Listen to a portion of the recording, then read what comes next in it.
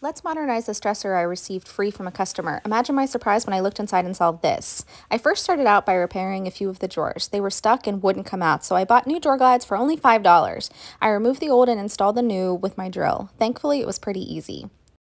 I moved on to the base of the dresser wanting to modernize the legs. I used my circular saw to cut the curves that dated the dresser, and then sanded the base for a nice smooth finish that I'll plan to leave as solid wood. From there, I scuff sanded everything else with 220 grit, cleaned and primed the dresser with the easiest to use primer in a can. It leaves a smooth finish every time. Follow for part 2.